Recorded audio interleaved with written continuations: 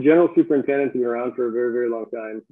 It's actually a very, very old terminology for the superintendent that's looking after all the other superintendents and the field. My job here at Smith Brothers is to look after a roster of superintendents. They range from 30 years old to, I think our oldest superintendent, 75. I affectionately call him Benjamin Button because he's getting younger every year.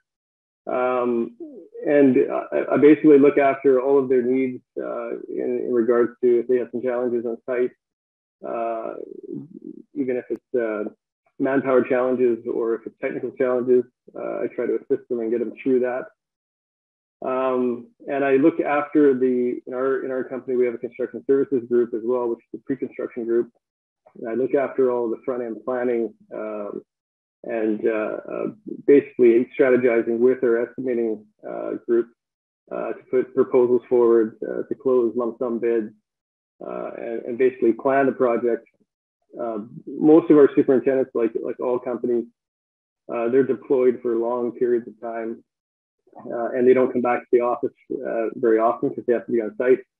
So they miss out on a lot of the opportunity to plan at the beginning of the project. So I try to bridge that gap between the guys in the field and the estimating group in the office to make sure we come out of the gate with a reasonable plan that links up or matches up with their estimate as well. I'm probably the 10th at SBW because we're so old.